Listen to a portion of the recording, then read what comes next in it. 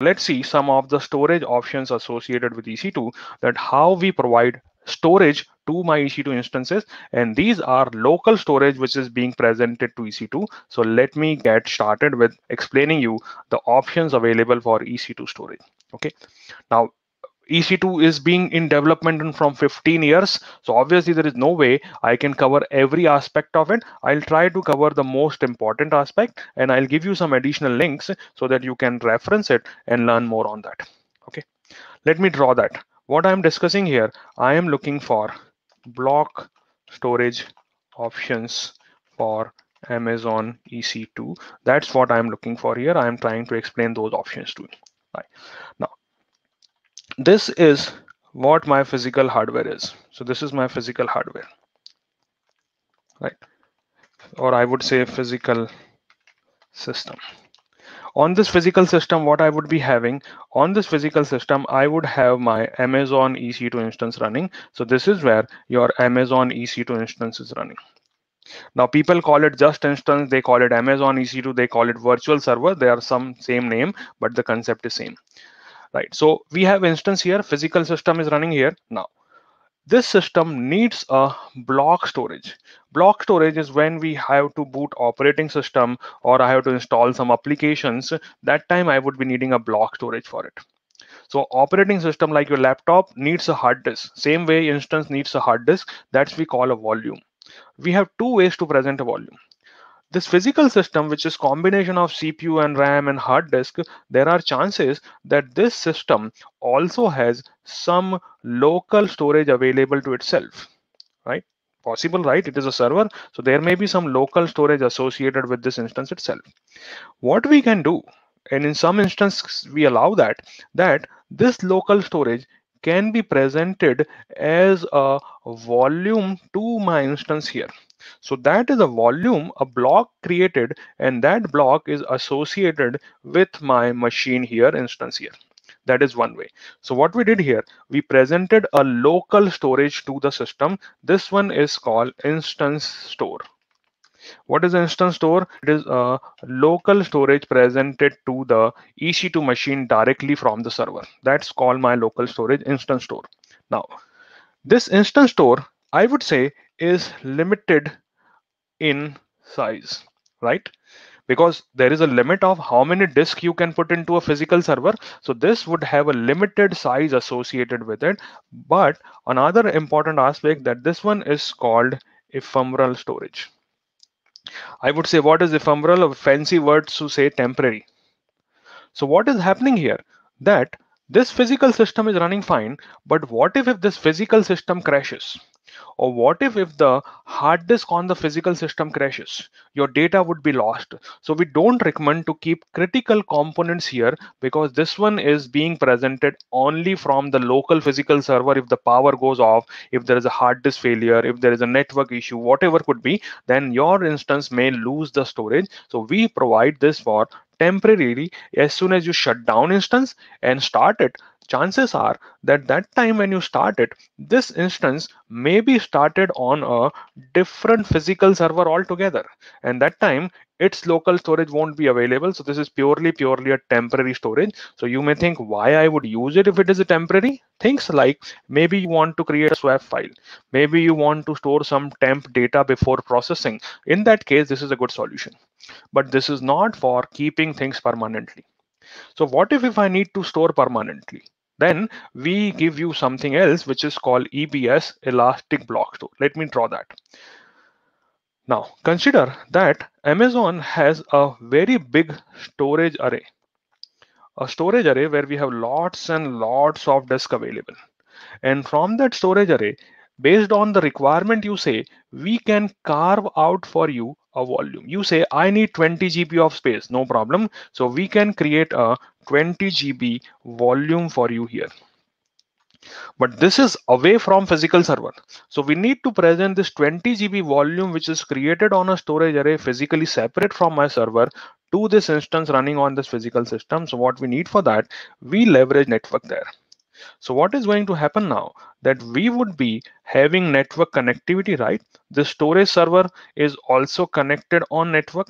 This physical server is also connected on a network, and we leverage network to send this block of data or make this block of data available to EC2 instances. So whatever the 20 GB we have created here for you, it is being presented to your EC2 instance here like a block volume.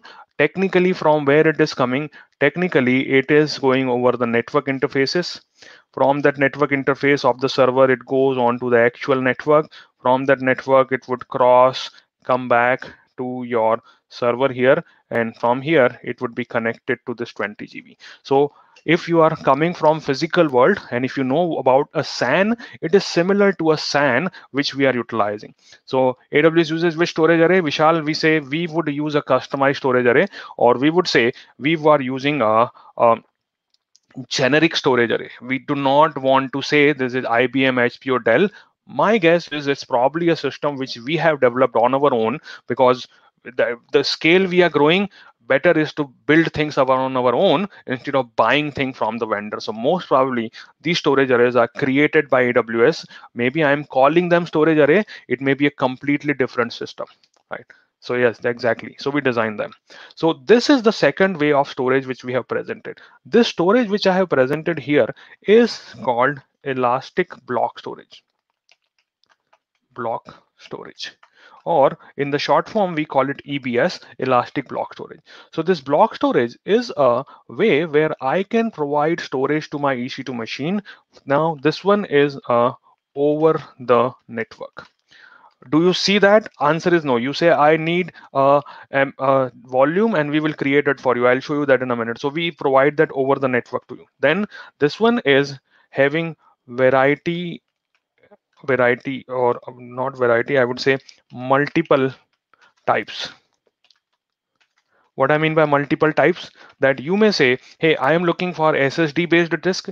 I am looking for general purpose disk. I am looking for 3000 IOPS. I am looking for 200 GB of capacity. So there are multiple types and options available. You can choose from one you require. Plus this one is a permanent storage, right? See this, even if your physical server crashes, still your storage is kept separate. And I am showing 120 GB volume. Actually, what will be happening at the back end, we will be creating multiple copies of your volume. We don't charge you for that, but my guess is that at least 3 copies are maintained for your data. So even if one of the disk fails, then you won't have a problem. So when I say a 20 GB is given to you, that doesn't mean that we have named a hard disk of 20 GB capacity and given to you. It's a system. And this system would have its own mechanism of snapshotting. It would have its own replication mechanism, but this is still kept within one facility. Amazon EC2 instances are created into a one availability zone, and your storage will be given from that availability zone only. So that's how we are providing storage to the application. So EBS and instant store. EBS is more common. You can use it for any operating system need. Maybe you are looking for database to run, any type of operating system to run, any type of logs to store. It is purely up to you. And good part, on one single instance, you can say, hey, I am looking for one disk where I would be using operating system that should be of 10 GB, and I'm looking for 3000 IO from that. And I need another disk on which I am going to install a database, and that should be of 200 GB, and I am looking for, let's say, 5000 IO from that. So on the same instance, you can have multiple disk mounted, and they can serve a different capacity, different performance characteristics for you. So this is how we provide storage to your EC2 instances. Let me quickly show you how that EBS volume is created, and then we will take a short break before moving forward. So give me a minute. I would go to volumes and try to show you the volume section. Okay, hopefully everyone is getting Does EBS do multi-attach across two or more instances? Anand, there is a specific type of EBS volume which supports it. But if you ask me a general question, I would say no, it is a one-to-one mapping. But we have a multi-attach EBS volume also, which you can leverage. But I would, in exam type of scenario, I would say no multi-attach. But yes, there is some instances supported, but it's not generic. So see this. I am here on to the volume section, and I can go ahead and say I am looking to create a volume.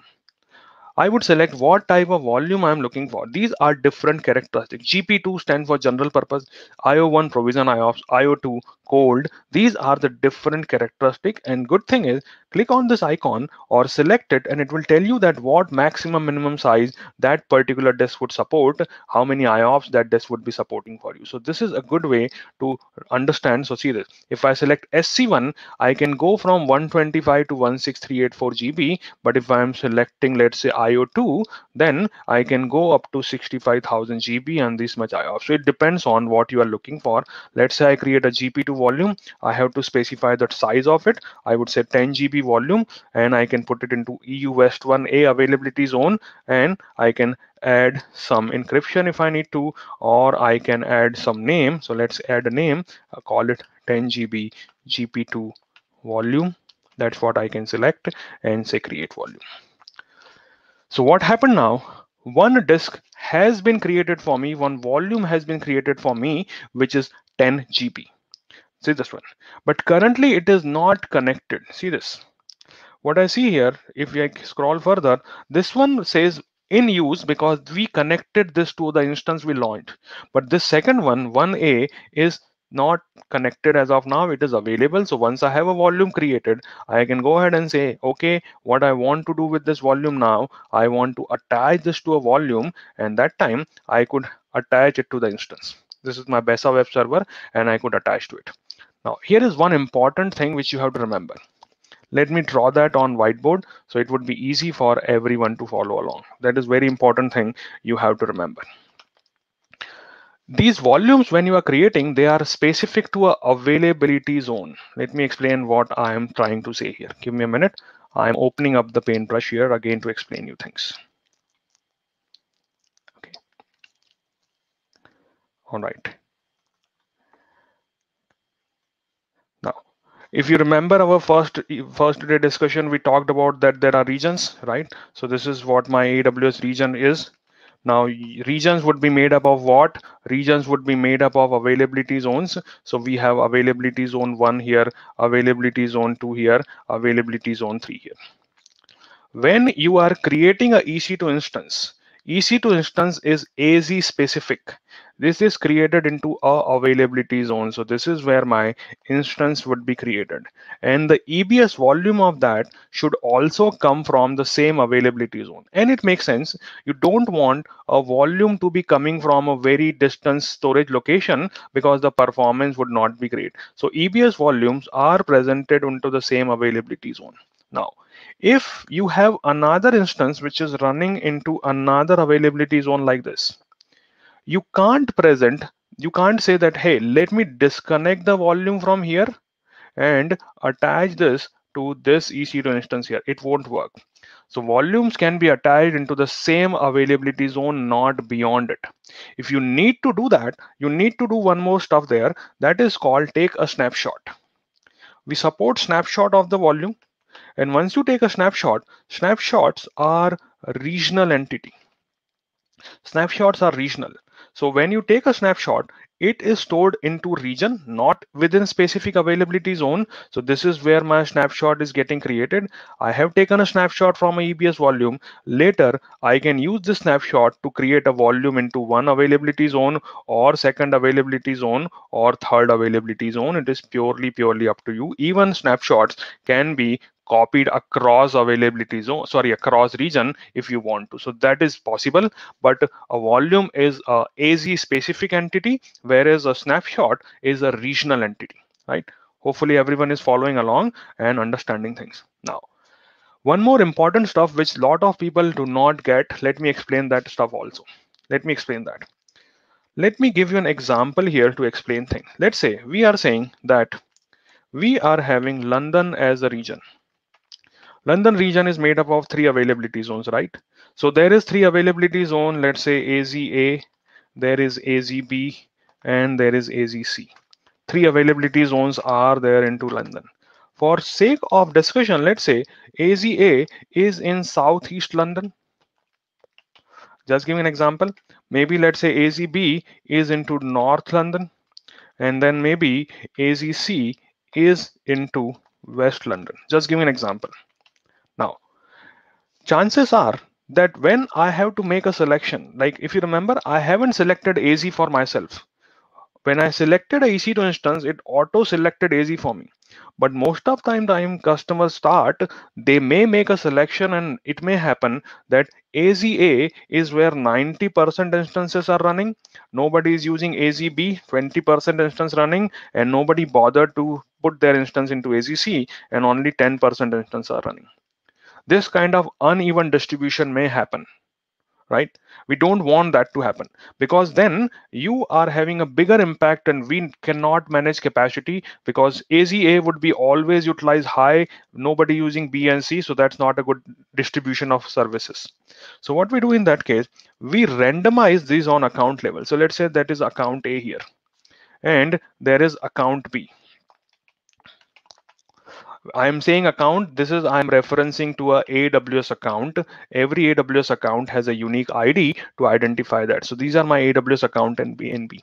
Now, AZA of account A, AZB, and AZC will be different from those accounts. Let me show that what I mean.